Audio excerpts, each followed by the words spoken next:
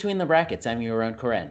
And my guests for this episode are Joseph Reagle and Jackie Koerner, who are the co-editors of a new book, Wikipedia at 20, Stories of an Incomplete Revolution. Here it is. Joseph is an associate professor of communication studies at Northeastern University, as well as the author of the books Good Faith Collaboration, Reading the Comments, and Hacking Life. And Jackie is a qualitative research analyst for online communities and has also been a visiting scholar for the Wiki Education Foundation. Wikipedia at 20, and that's with an @ sign, is a collection of 22 new essays about the history and future of Wikipedia on the occasion of its upcoming 20th birthday in January 2021. The essays are by a variety of people associated with Wikipedia in one way or another, including one each by Joseph and Jackie. And let me note that this is now the second episode in a row where I talked to authors or editors of a recent book. Last episode, I talked to Larry Sanger. So you might think that this has become a book show. It would be great if it did, actually, but no, it just turned out that way, mostly because there are at least two books that have come out to be timed with the upcoming 20th anniversary of Wikipedia. That being said, if anyone's thinking of writing a book about MediaWiki or Wikis or Wikipedia, please do that, and then I'll invite you on the show. Anyway, Joseph and Jackie, it's great to have you here, and welcome to the program. Thank you. Start with you. First, where are you located? I'm actually in the middle of the U.S., so I'm in St. Louis, Missouri, so it's in the middle of the Midwestern United States. Yes, I've been there. Yeah, been on the border between East and West. Mm-hmm. And so you write in the book about how you discovered Wikipedia all the way back in 2001, mm-hmm. which is rare. Yeah. Do you remember when you first thought, I can make this website a big focus of my professional life? That actually never occurred to me, to be honest. It never really occurred to me. Most of the things I've been involved with, I'm like any person with geek culture behind them. It's something fascinating, and then you're really attached to it. So I think really what happened was in my grad program, my master's program, I focused a large bit of my work on wikis, not necessarily Wikipedia, but on wikis and the communication and the flexible nature. And it was at a time where we were switching at the university from different web environments. So a lot of people were locked down and locked out of editing the websites and the intranets. And we had to really rely on the web team to do those sorts of things. And I was suggesting that we move people into a more collective environment where people could really affect the change. And that's something some people didn't take to. They really were thinking, oh, that's not my part, that's not my role, and really trying to encourage people, yeah, that is your role. That is absolutely, anybody can do this. And fast forward into later in my master's program, I'd always argue about Wikipedia and how education is for everyone, where in my final exams, my one professor that highly disagreed with me about Wikipedia made it all about Wikipedia. So in order to pass, I had to prove why education is a right and not a privilege. So I did that, luckily, and then I went through my PhD program focusing on education equity and aspects of education. So it's not necessarily that it struck me as something that was going to be my profession, but it just really speaks to everything I stand for in my principles and a lot of things that excite me. Yeah. Joseph, since you're at Northeastern University, I'm guessing you're in Boston right now? I am in Cambridge, where I live, and I do teach in Boston. You found a very interesting niche as a professor, which is analyzing the internet and communications around it. Yeah, I sometimes describe it as ambivalent studies, focusing on geek communities. So I am often, as Jackie said, you get interested in these things and you become attached after a while. And my initial enthusiasm is sometimes tempered by a little bit of concern or critical thinking about what it is that I'm engaged with. And so that was the case with Wikipedia, as well as online communities and commenting culture, and then hacking life as well. I am kind of a life hackery type, but there are some things that we can point out as not necessarily being a good idea all the time, like injecting yourself with homemade vaccines. Yeah. Okay. Hopefully that's not a result of reading Wikipedia, but yeah, it's interesting that you both point out the ambivalence, the good and the bad around the internet. And I think that comes through in the book, in both cases. So this book, Wikipedia at 20. Here it is again for people who are watching the video. Whose idea was it to have this collection of essays to celebrate or commemorate the 20th anniversary? I started with the idea because I'm really interested in history, and my book Wikipedia from 2010 about Wikipedia had a historical component. And back then I argued that Wikipedia was the fulfillment of a centuries-old vision of a universal encyclopedia. And people had tried for many, many years, and Wikipedia, in a sense, finally succeeded. But then I was thinking, wow, we're approaching 20 years. How many things have changed, but how many things have stayed the same too? So I thought it'd be really interesting to look back and see what has changed and what has stayed the same. Because very often when people think about tech, they're always thinking about the future, or they're thinking about the latest, greatest, buzzworthy thing. And here we have an instance of an online platform, technology, and community that's been around for a while. And unlike its peers, like say Facebook or Google, which have also been around for a while, they've all basically become advertising companies.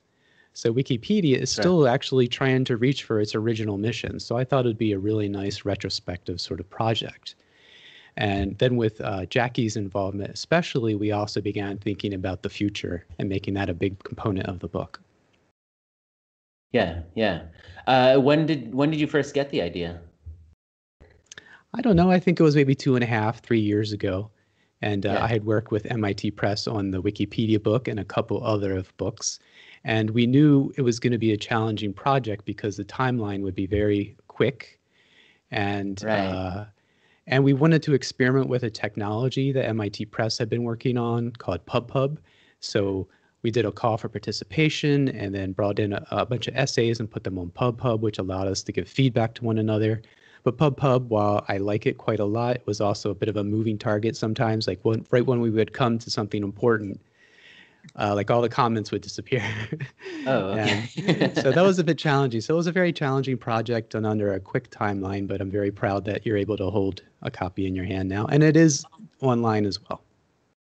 Yeah, yeah. I was gonna say I know putting any book together is a lot of work, but having to corral a whole bunch of people to write things is its own challenge. I have a little bit of experience with that. So yeah, congratulations to you both for managing to pull it all together in time. Yeah, so it's interesting that you mentioned PubPub. They're not just, you can see not just the essays there, but a bunch of essays that were written that didn't make it in.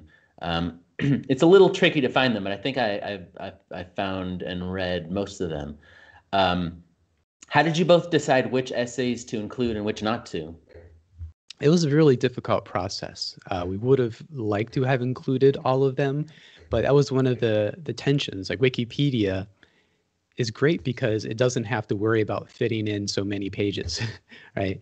But the publisher said you have to fit in so many pages. So we had to make the really difficult decision, and the essays went out to external reviews, and we had to weigh a whole bunch of things, including, content, coverage, quality. But we're really happy that by using PubPub, we can keep all of the essays in draft form that were out there, as well as the most recent copy edited versions. Yeah, it was a real struggle. And like Joseph said, the publisher said we had so much space. We even asked, can we have a little bit more? Or what really? is we even massaged and tried to work with the different word counts. And said, okay, what accounts towards the word count? Does this count as well? And so we were trying to work as hard as we could to fit as many as we could in there. But yeah, thank goodness for PubPub, because otherwise, the public wouldn't be able to see all the essays in their entirety.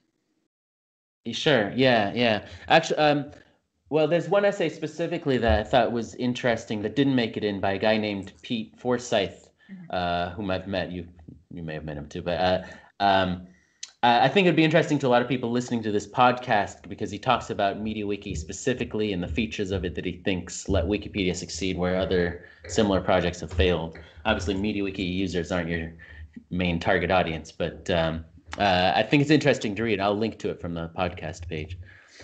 Yeah, and one of the nice things in that we got the capability of licensing both the drafts and the final version under Creative Commons is authors were able to do a lot with their essays. So one of the things that made it a little bit easier was, for instance, Pete's essay was published external from the project, and he had every right and permission to do that. Oh, okay. Okay. Where was it published? Do you know? I think it was something on Signpost. I see. Okay. So you can find, so his piece was published on Signpost like 6 months ago, I think. Right. Okay, cool. So yeah, let's talk about what's in the book. Joseph, you wrote the first essay in the book, which is called The Many Reported Deaths of Wikipedia, where you go into the history of all the people over the last 20 years who said Wikipedia was going to fail. I thought it was worth reading just for reminding me about Google Null, which I had totally forgotten about. But there's a commonly stated joke, not really joke, but aphorism that Wikipedia only works in practice and not in theory. I think that's quoted at least once in the book, maybe in your chapter, maybe elsewhere. I looked it up. Apparently, it's by a guy named Gareth Owen. Anyway, that's what he claims. Do you agree with that? And how big a part do you think that has played in people's of Wikipedia? Yeah, I think sometimes it's also referred to as the zeroth law of Wikipedia. And I am interested in aphorisms, pop folk culture, ways in which people try to explain things. And when Wikipedia first came on the scene 20 years ago, that's what most of the researchers were really focused on, like how the heck could something like this actually work? And I think the research task for those first 10 years was coming to understand how something like that could work. So we also have an essay from Yochai Benkler, a professor at Harvard, who provided a lot of the theoretical basis for understanding some of these things in terms of crowdsourcing commons type phenomenon. Right.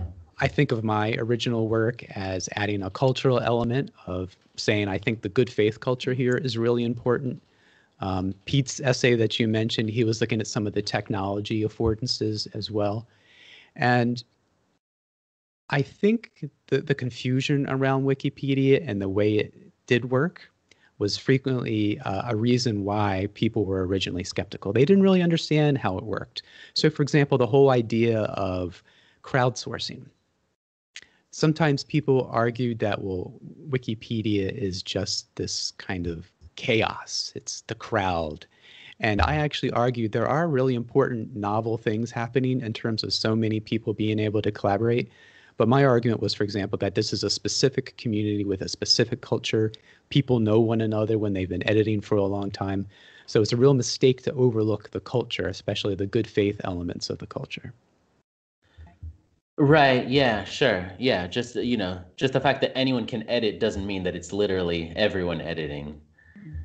Yeah, I agree. That's something that outsiders don't necessarily understand about Wikipedia. One kind of ironic aspect to your essay is that there are few other essays in the book where people argue that Wikipedia is going to be dead in the future if certain things aren't changed, whether it's because of Google reducing traffic to Wikipedia because it displays all the most important information right on their page, or because of harassment, or maybe a few other things. Obviously, the whole point of the book is to get a variety of different perspectives, but I wonder if you saw any irony in that. No, I was looking for productive conversations between the authors. I think Jackie and I both were. So we're working on a piece between two of the authors that's separate from the book, probably going to be published on a blog soon associated with data, big data and society and social issues, arguing as to whether things like Wikidata, encapsulating information into abstract syntaxes, that can be translated across languages, whether that's a good thing or not. So there we're taking advantage of an essay from, let me see, Denny Vandrecek, which I don't know if I'm pronouncing his last name. He worked on Wikidata and then with Wiki Abstract, and then Heather Ford. So those two folks were in conversation, and we're going to have a piece come out where they're kind of going back and forth, having a conversation about their various positions.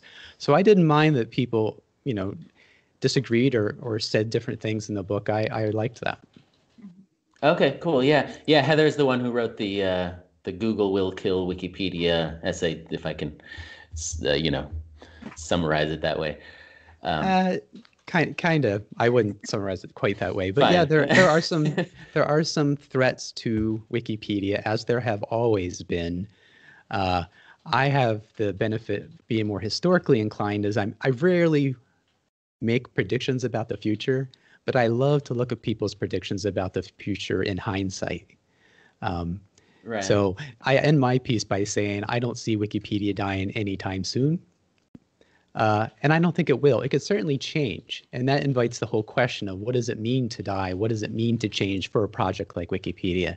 And that's really the more interesting question that I think the latter third of the book is focused on. Yeah, right. Yeah, you mentioned Denny, and of course, if all of Wikipedia becomes automatically generated from, a symbolic language or something, is it still Wikipedia? That's an open question, I guess. Jackie, how about you? Any thoughts on how long Wikipedia has left? Well, that's the thing that, like Joseph really was talking about, and this is something that was so wonderful about creating the book, is how many wonderful conversations and encouraging debates that we all have, that it's nothing as combative as the recent US election. It was all, you were having these intellectual debates and, oh, that's an interesting point, or, oh, I like what you said, or, oh, wouldn't that be strange if that happened? Just all these conversations that we had developing these essays and with the authors was so wonderful. But recognizing, okay, is Wikipedia's death really the death, or is it just a rebirth, if you will, into something further? And perhaps Wikipedia has died because the initial version, and it's really actually had many rebirths throughout this process. We don't really know. It just depends on how you conceptualize it. But it's been so interesting hearing the different authors' perspectives about what needs to happen, or what has happened, or what's been meaningful to them. And I was actually thinking over the weekend how interesting it is that we all are connected to Wikipedia, but for different reasons. For me, it's about education and equity, and perhaps for someone else, it's the fascinating technology behind it, or for someone else, it's a document of history. It's all these different things, and so it's so fascinating to see what we all envision and what we all would like this to move to be. But I think Wikipedia will be around for quite some time, whatever iteration it takes next. Yeah. It's interesting you mentioned knowledge equity. That's one of the big focuses of the book that I want to talk about. Or as it's described in the book, it seems more like knowledge inequity, really.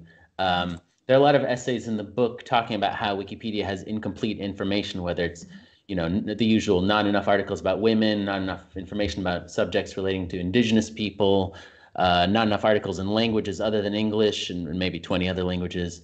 And then there's more niche subjects that some people in the book say aren't covered enough, like Black artists, trans activists, all this kind of stuff.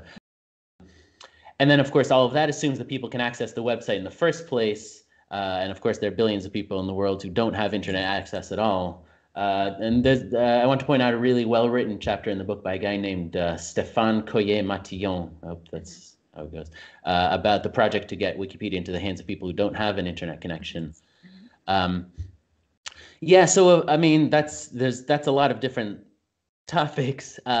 Language support has come up on this podcast before. There's an essay there by Denny Vrandich, whom you mentioned, Joseph, talking about the abstract Wikipedia project, which is now officially called Wiki Functions, and he was on this podcast talking about the same thing.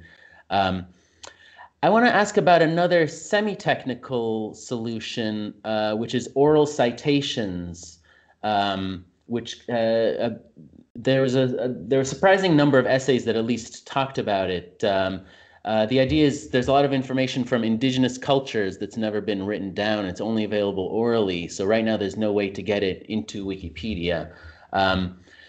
Do either of you personally think there's a solution for that, technical or otherwise? I would hope there would be. Yeah. And I hope eventually, because there's so much critical information that we are denying validity because it's not documented in the way that we've normally or typically done it on Wikipedia. And that doesn't necessarily mean that it's not valid. It just means that it doesn't fit into our current policies and practices. So we need to work together to find ways to incorporate that, whether it's technical, which I feel like technical probably will come after the policy, is accepting of these things. So I think that what we're riding up against is a lot of people don't find that oral histories have validity, at least the people who are arguing in these sorts of spheres. But I think there are plenty of people who find them valid. I mean, there are tons of libraries and museums, galleries that have oral history collections. And it seems kind of funny that we wouldn't find oral histories to be relevant when libraries and museums have dedicated so much storage space for those. So we need to figure out some sort of solution. And I don't think it can be sent by any one person necessarily.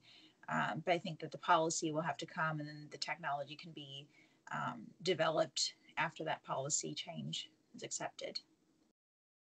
All right. Yeah, I don't have enough experience in this domain. It was one of the topics I was very much interested in, and I had hoped we would have gotten a chapter focusing specifically on oral citations, but unfortunately that didn't happen. I see. But the project from 2011 by Achal Prapala, did make a really significant attempt at improving the ability to incorporate oral citations into Wikipedia. But from a more historical point of view and cultural point of view, this is one of those intriguing dilemmas in that, Wikipedia is so understandably concerned with making sure that sources have verifiable sources that other people can verify. That's such a big part of Wikipedia's culture. And this is a challenge to that, and it's a really important challenge, and I don't think Wikipedia has managed to succeed to find a solution in this space. So it's still an open question to me, one I'd like to actually think about more, time permitting, in the future. Yeah. It seems like most of the other issues with knowledge equity have to do with what some people like to call systemic bias, which, if I understand it, means that Wikipedia is mostly edited by white men living in the first world, or whatever the first world is called these days. So most of the topics covered are ones that are of interest to that group. And Jackie, your essay is directly about that, as you can guess from the name, which is Wikipedia has a bias problem. How big a problem do you think systemic bias is on Wikipedia? That's the tricky thing, is that we'd have to measure it, but there again, it can be something that's a moving target, if you will, because we're all raised in this sort of environment where we are raised within the bias. We're steeped in it. We can't recognize it unless we step back and try to critically think about it.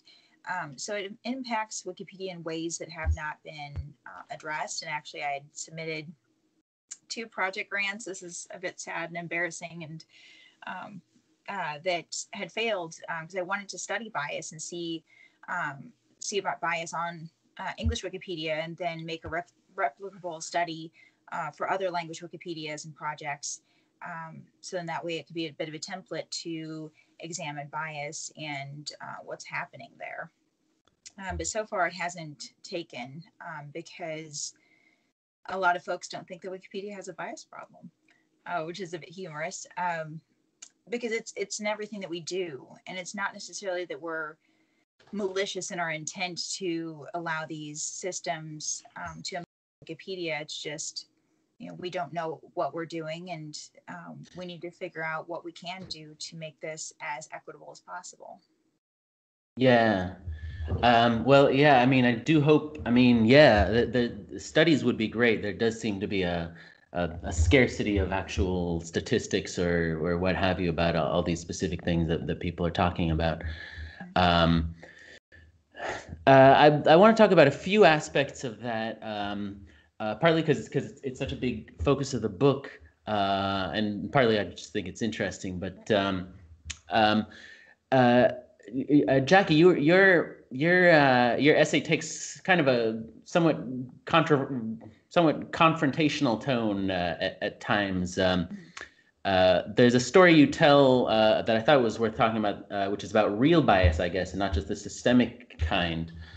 So if I understand it correctly, you gave a talk at a Wikimania conference a few years ago about bias, and then at the end, during the question period, a guy got up and said that he had at some point corrected someone on Wikipedia for violating some guidelines, and then that person accused him of being biased because the other person was, well, we don't know, but female or a minority or both, presumably. So then his question to you was, how should he make it clear that he's not biased? And your response to him was basically, yes, you are biased. And then in the book, you go further and say, not only is he biased, but he's, and I quote, a white man abusing his power privilege. Yeah, there's a bit more context, I think, that you're missing there. So maybe everyone could read the essay bit. But yeah, it was in a room, and it was basically this person was like, well, how can I tell them they're wrong without being accused of bias? And basically this individual was wanting to follow policies that were biased, and said that he was correcting this person who was not following the policies. And the person was basically saying these policies are not allowing for equitable information to be included. I And see. so Okay. this person, Okay. yeah, so this person, the individual who was in the session said, how can I tell them they're wrong? It's like, well, they are wrong, I guess, according to the policy, but do we want to continue to perpetuate this and this situation? And so he basically was saying, well, how can I tell them they're wrong? It's like, but maybe you need to be reflective. So I think that in society in general, it's very easy to say, oh, that person cut me off, and in traffic, instead of stopping and saying, all right, wait, was there something I was doing? Maybe I didn't see them signal and I didn't let them in. Instead of looking at our own behaviors, we're very quick to point and look at other people's behaviors. So in that room at Wikimania, we were all trying to encourage this person and being very supportive, saying, look here, can you turn it on its side and look at it this way? Can you look at it this way? And the person was so conflicted by this that they followed me around the rest of the conference. And I wasn't upset by it, but several other people were upset by his insistence in speaking with me throughout the entire conference, that they had actually reported it to the trust and safety individuals. And they said, this person keeps, hounding Jackie. And I said, I'm fine, because this person's struggling through something. They're trying to have a conversation. And sometimes when we're in change, the change is difficult, and these conversations are not easy.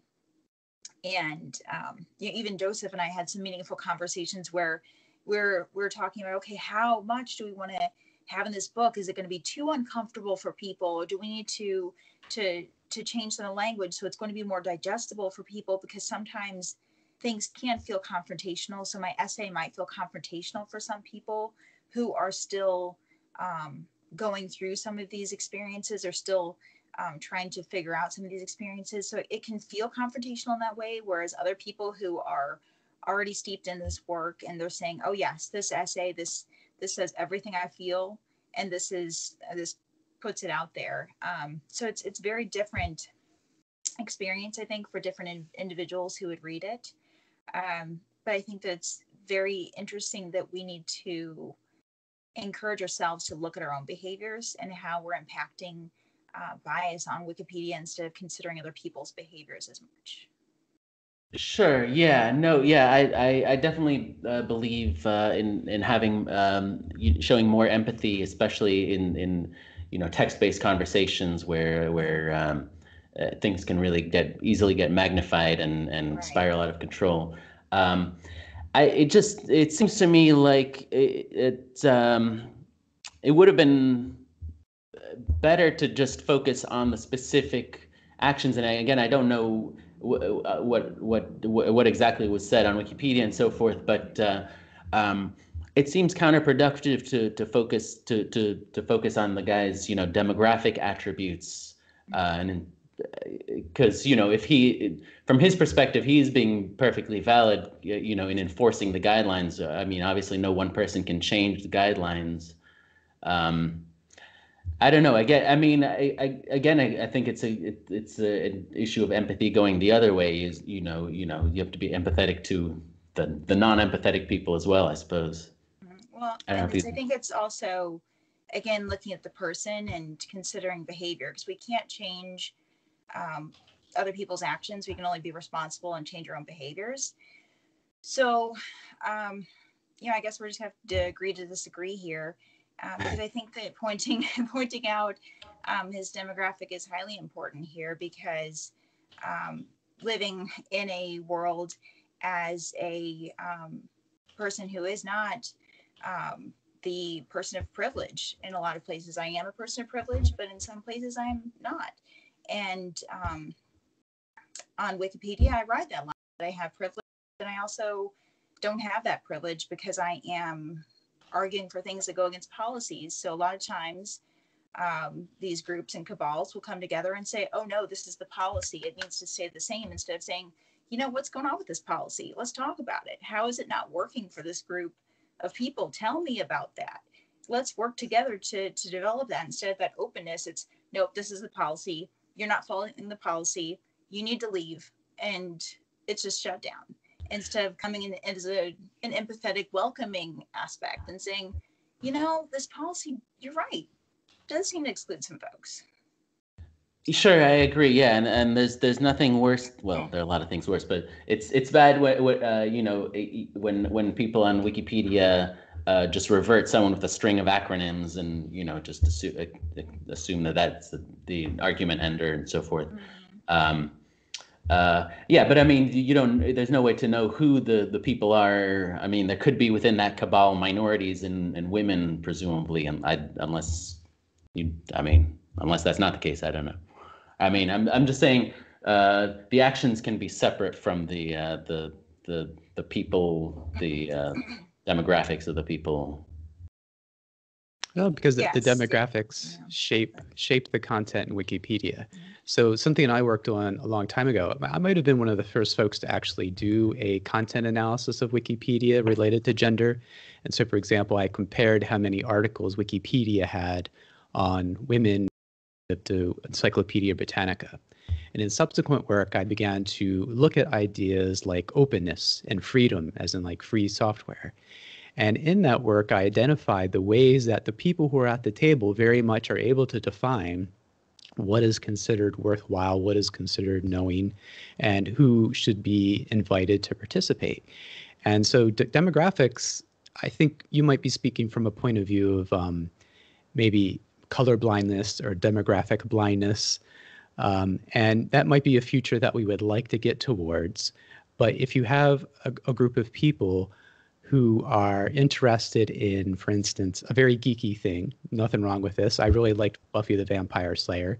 But every 144 episodes of Buffy the Vampire Slayer has an article. But conversely,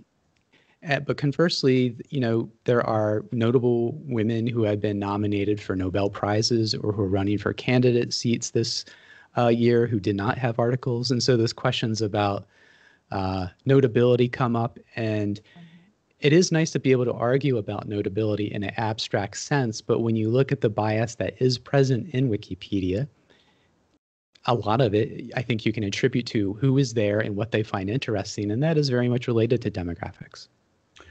Oh, sure. No, I mean, I can't dispute that. I wouldn't have the information to dispute even if I could, but even if I want to, but it makes sense. Yeah, I just think when you're talking about specific editors, I don't think it's helpful. I think it just adds more heat to the fire, I guess, to talk about specific editors, demographic groups, and view them within that prism. But anyway, that's more of a minor note. The what you're getting at with systemic bias is a bigger topic in the book, and I want to talk about that too. You pointed out some examples, and I think to some extent those examples are mentioned in the book of a real or perceived anti-female bias, which I guess you could call sexism or systemic sexism or whatever it is. People point out that the editors of Wikipedia are maybe only 10% female. That's hard to tell. And in the articles on Wikipedia that are about people, 18% of those are women. I don't know if that's English language or all of them. I'm guessing you would both think the ideal percentage of female editors is 50%. that maybe goes without saying. What about the ideal percentage of articles about people? If there were no bias in Wikipedia, what percentage of articles about people would be about women? Do either of you have any specific number, goal number in mind? Well, in one of my articles about biases in various communities, especially free culture and open source type communities, is I would not say there should be a threshold, a quota, like Wikipedians should be 50% women. I think it probably should be higher. And I think people have different degrees of interests. And so, for instance, in my work on this, I pull from the literature on computer science. And you can see that 30–40% of the students in the 1980s interested in computer science are women. And then it started going down and dropping and dropping and dropping until it became quite small. And then with some activities in terms of challenging the demographic of what makes a good computer science student, some computer science programs have been able to elevate that number. And so I don't think it's sufficient to say everything is open and everything is free, and the people who are editing or contributing or taking computer science courses or doing something technical is a reflection of the genuine interest out there. We know there are systemic issues, and we know those numbers can go up and down based on the context, based on how those domains are perceived.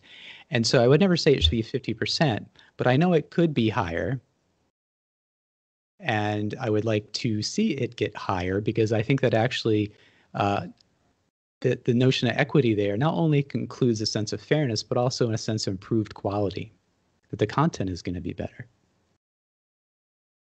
I can kind of play off of that a little bit. And that's something that, saying it's 50-50, that's, I don't think, a very in-depth perspective on this, because that, there again, things are going to flex and change a bit depending on the field, depending on the area. But if you just look at, for example, college enrollment, it's actually higher percentages women.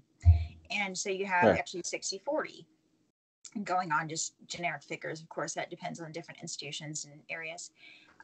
But then if you go on that perspective that, 60% of women are in school and should be doing cool and awesome things, and maybe 60% of pages should be about women, but that's not necessarily a fair thing to say either. So I think it's more nuanced than that. And I'm with Joseph. I'd like it to see the amount to be higher. And there again, it's going to be dependent on each individual area, and not just necessarily about pages about women. Kind of going back to what Joseph was saying about Buffy, it's kind of funny, there's all these episodes, Buffy's awesome, it's great, but why do we have all these pages out here? It was meaningful to somebody to take the time to write all that, to source all that information, but why isn't it as meaningful to post about women who are doing awesome things in science, awesome things in computer science, awesome things in medicine right now, or even just awesome things in regards to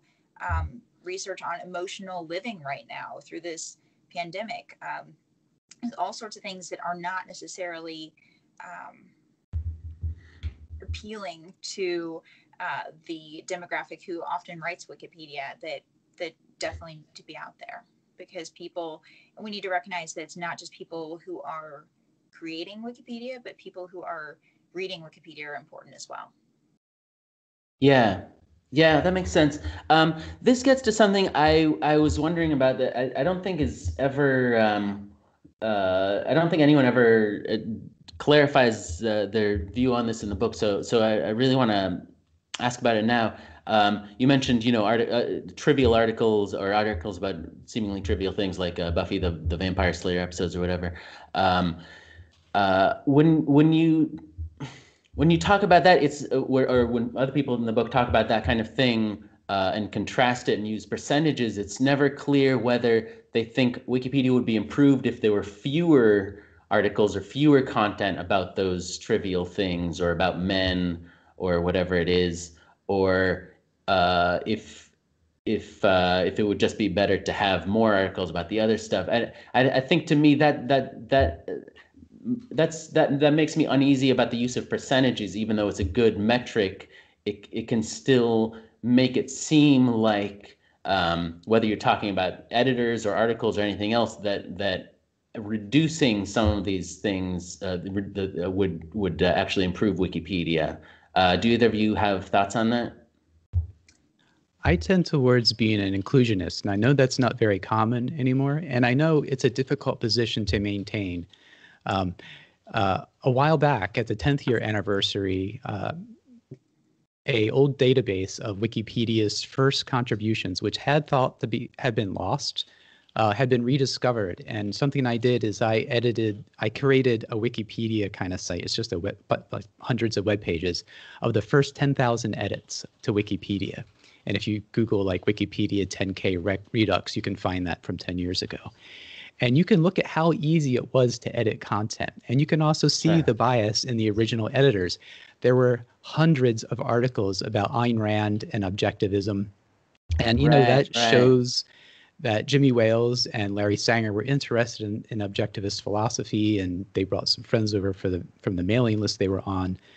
And to see that, it shows that there is that interesting history, and that it used to be so easy to create all kinds of articles about all kinds of things. And one of the things I liked about this project was realizing that there's these inversions, how some things flipped. So Wikipedia went from being extremely promiscuous and inclusionist to very deletionist now, or exclusionist. And I understand why. The more articles there are, the more harder it is for the hardcore Wikipedians who do a lot of the maintenance to maintain it.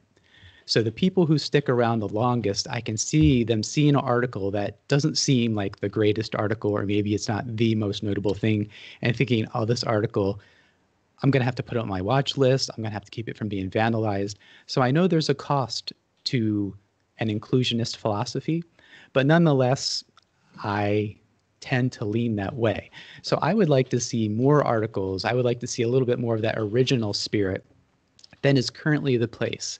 But I say that fully knowing all the challenges associated with that. So, coming up with a sense of what is reputable and understanding that there's a maintenance cost out there with the more articles that you have.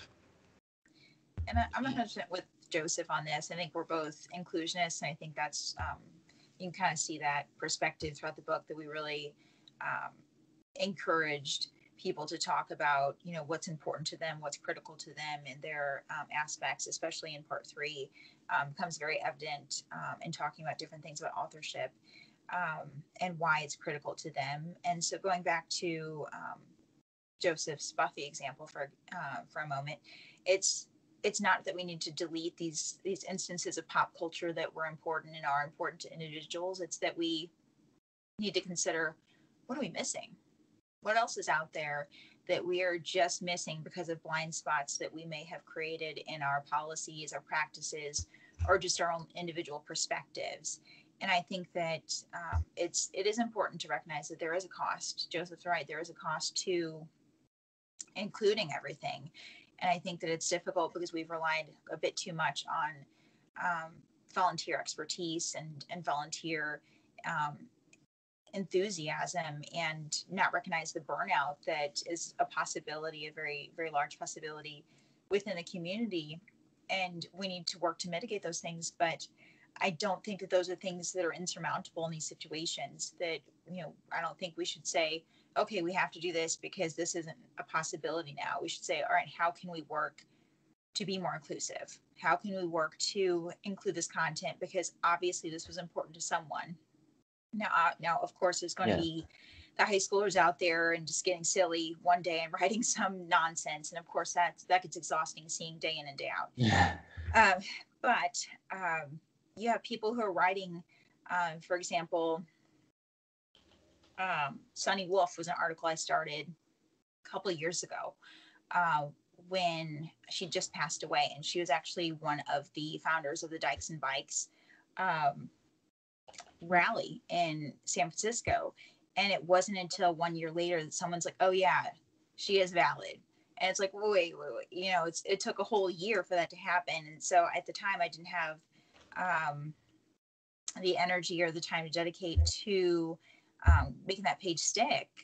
But it took a whole year and the page came back around, which was great. But that means there was a whole year that content wasn't out there for people to observe and study. And there was actually large Supreme Court cases talking about freedom of speech and expression that Sonny Wolf had worked with. And those were critical. But people couldn't access that information because of, the person who was patrolling said, no, this person's not valid, instead of reaching out and saying, hey, what's going on with this person? And I know that takes energy and that takes a lot of time and that's a lot to put on volunteers, but I think that we need to have that perspective of including and saying, why is this information important to someone? Why would someone take the time to put this out here? Why does this person want this information shared? And really just take a step back instead of looking at it from our own lenses, because we're only educated from our perspective. And that again goes back to what I was saying earlier about bias. And we can't know what we don't know until we try to challenge ourselves to know more. So really it's important to think back to what we want out of Wikipedia and go back to those principles from the early days. What is this that we're doing? What are we trying to get to? Right. Yeah, definitely. Yeah. And obviously the whole question on Wikipedia is it's a whole topic in and of itself. I guess I'm belaboring the point, but I want to go back to my question about the use of comparisons and percentages. I wonder if potentially there are metrics that give less of I don't know, that are less relative, that give less of the sense that there's too much of any one thing and are more absolute or more rigorous or something. And Jackie, maybe this is something that you wanted to get at with your planned project. I don't know. Yeah, and this is something that I can absolutely speak to, and I don't think that the individuals utilizing these percentages are saying these shouldn't exist. I think they're saying, well, look, there's a big disparity here. Someone pay attention to this disparity. That if we can write about these things, shouldn't we, like I was saying a minute ago, shouldn't we also be writing about this really cool, awesome person doing this amazing thing? If these are out here, why can't these also be out here? And it's not necessarily a call to delete those other things. It's a call to include more. It's a call to examine what's happening that we aren't addressing these issues. What's happening that we aren't including these really awesome, cool people who are doing amazing things? What is happening in our institution that we've created that's excluding? Yeah, I study pop culture, and I certainly don't want to lose those Buffy articles. But, this is one of the challenges with voluntary sort of work. But when we stop thinking necessarily, if we stop being constrained in our thinking about what is possible now with what we have now and the resources we have now, it allows you to take a broader view. So, for example, Jackie has been involved with the 2030 project, like trying to envision what Wikipedia would be without the blinders of necessarily what it is now and what it's been in the past. So we also have a capstone from the executive director from the Wikimedia Foundation talking about some of this stuff. And a lot of the contributors have received some support from the Wikimedia Foundation in terms of little grants to have editathons, for instance, by focusing on Black artists or women biographies. And if you only thought we're only a voluntary community and we don't need to give any support to anyone, you wouldn't have considered that as a possibility. But if you look towards the future and if you say it would be really nice to have content on stuff that isn't in our current editors' immediate interest, like the interstate system. People love the interstate system, and there's hundreds of articles on the road system in America. But if we can envision what we would like to see Wikipedia be, then what do we do to get there? And that's just a different way of thinking that a lot of people don't necessarily consider. They just think about what have we been and where are we now? And it is useful to think about the future. So when I first thought about the book, I wasn't thinking about that because I have historical fondness. I was really interested in what insights we can gather from hindsight. But I do think, Jackie makes a really compelling argument that we should think about the future and what we would like Wikipedia to be. Yeah. Yeah, personally, I would love to see some massive, 1,000 or 10,000 articles that are missing on Wikipedia that would be that someone should add. Whether compiled by some committee or set of experts or something. I think a lot of people a lot of volunteers might view that as a challenge or an opportunity to add stuff that's useful. I don't know. I don't think there's a master list, but a lot of the projects out there certainly have, the women in red, right? These are articles about women that are currently red links and could be improved. Yeah, and Joseph, help me out. Do you remember? I can't remember the tool that was created, that was written about, was in Wired. That they had basically a list of articles, and they created stubs. What was that? I'm blanking right now. I of course can send it. Oh, one of those. But it's a tool, but they have a list as well. Oh, really? Okay. Yeah. That basically it's an automated. It's basically crawls the internet and found good sources and created a stub, and then someone can click and then utilize that stub for further. I have it in my bookmarks, but of course my bookmarks in the Wikipedia folder is terrible. It's so big. One of the when I work with my students to develop Wikipedia articles, because that's a big part of a capstone project I teach, one of the most challenging things, the technical stuff, particularly if they have to look at the wiki syntax. And again, that's one of those interesting inversions. Wiki syntax was written to be really, really easy and approachable. And now the wiki syntax is very, very difficult. But then on top of that, we have the easy visual editor, right, which is great. But ironically, one of the things that the visual editor has led to was even more complicated wiki syntax. Oh, okay, yeah. So I'm really interested in those kind of changes, these inversions, these flip-flops back and forth. But when I have my students work, one of the most challenging things is for them to find an article that they'd like to work on. Sometimes extend, but more often than not, create on their own. And there are some really nice resources out there. There's there's a whole page dedicated to listing articles that you would like, and you can include some sources. There's another source whereby it's the most clicked on red links. So there is a lot of stuff out there. Yeah, and then, of course, the various wiki projects and like Black Lunch Table and Art and Feminism, they've compiled big lists for their various editathons. Yeah. Jackie, if you think of the name of that tool anytime between now and when this episode airs, I can put it on the... I actually found it. It's Quicksilver, which I should remember that because I'm a Mac user. You'd think it'd be... Anyway, Quicksilver. And it's actually, if you... I'll send you the link to it, but it's actually very interesting that there are lists all over. But like Joseph said, women in red... there are lists all over that people could just seek out, or even just posting on the top page and say, look, what's the top 5 that you all would like to see, and then just over, the winter months and people are indoors, or, during someone's rainy season or whatnot, when they're trying to hide out from the rain, or, waiting for the metro, something like that, just start a stub, start working on something, develop something together. There are tons of lists out there and tons of opportunities, but this was a neat tool that I thought really gave people a jumping off point, especially for folks who are just instant writer's block. Like, okay, how do I get started? This is a great tool to get people started. Yeah, cool. One of you mentioned the 22, I think Joseph, you mentioned the 2035 project. I've heard of the 2030 project, but not. Maybe I had it wrong. What is it? Jackie's the expert on that. Okay. Yeah. Maybe there will be a 2035 too, because we'll have more great stuff to do. Sure, I hope so. I mean, after 2030, there's got to be something. Right. There's got to be beyond, right?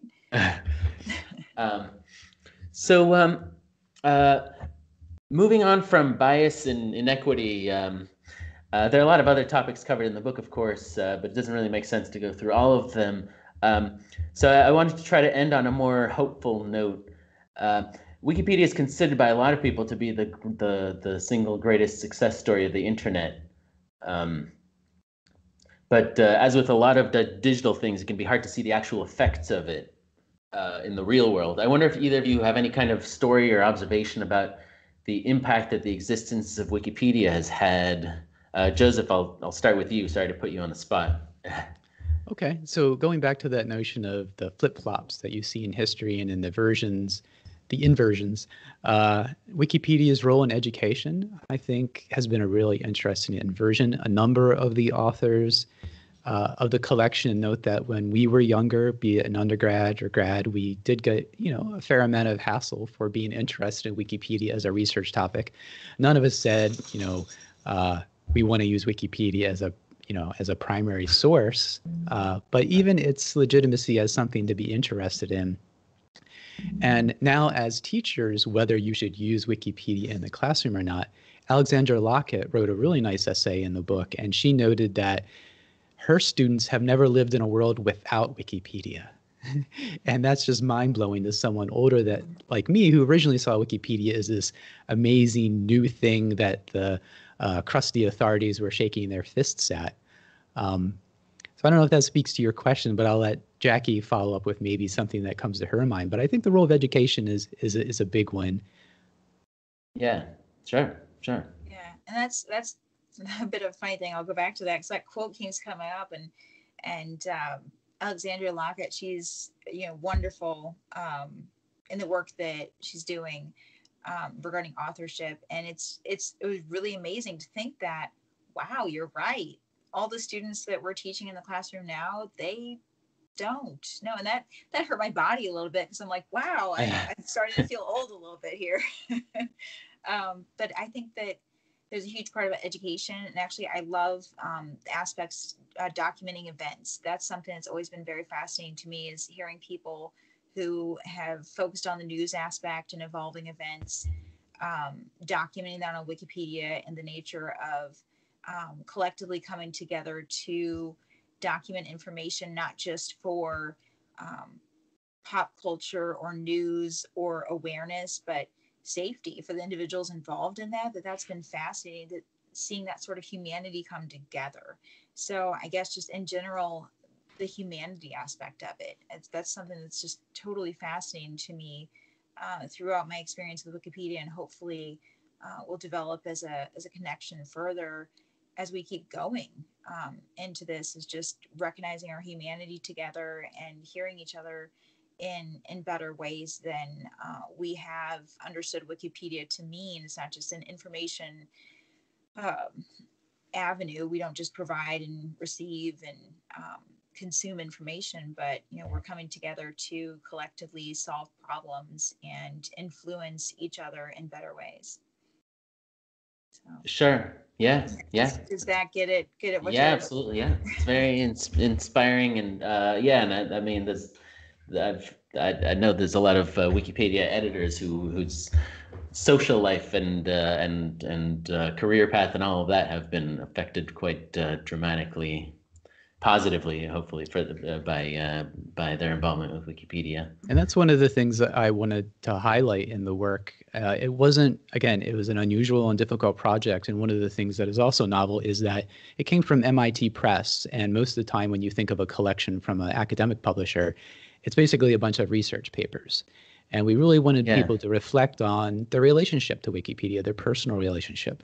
So a lot of people were able to place themselves as people interested in Wikipedia, as Wikipedians in a context. And it's one of my favorite things about the book, and it's not what you might expect when you first encounter it. Yeah, I want to ask about that too. There's a lot of what I guess in the academic world would be called autoethnography. What is it? Autoethnography. Autoethnography, right, right. Yeah, we never use that particular term, but these are research reports, they're essays, and they're essays reflecting on both, what have we learned in the past 20 years, and also what might we do or become in the next 20 years. Yeah, I think these might be more personal narratives, I guess, is maybe what we're going for here. And a lot of people, they infuse their own experiences and perspectives. And I think that's what makes this, at least for me, what made this project so exciting, is getting to engage with so many different people and their different perspectives, and see what Wikipedia meant to them and what means to them, and what we can do together to go forward. And so many brilliant people. And this is the thing too that's so critical about this book, is that we didn't just get, certain groups of people from a certain collected group. We had Joseph put out there a call for participation, and it was amazing, the depth and breadth of the essays that were received. And I just was continually blown away by the individuals. And I'm so glad to have made connections with those individuals and learning about their work in further areas. It's really a unique collection. And I'm so grateful to have had the opportunity to work on this, as well as to have this book be published and out there for individuals. Because I think that a lot of times technical books can be a little bit focused about Wikipedia, and it's not engaging to individuals who might be interested, whereas this book can be interesting to people who are technical, to people who are on the social aspects, to people who have not really been involved with Wikipedia before. It's everyone can find something in this book and really connect with the individuals who are very real and very open about their work and about their experiences in this book. Sure. Yeah. And it's a great historical record too, for future scholars and the like. Well, great. That's a great note to end this on. The book is Wikipedia at 20: Stories of an Incomplete Revolution. It's a great holiday gift for the Wikipedia enthusiast or user, which I guess is all of us at this point in your life. And thanks to both of you, Jackie and Joseph, for being on podcast. Thank you, Yaron.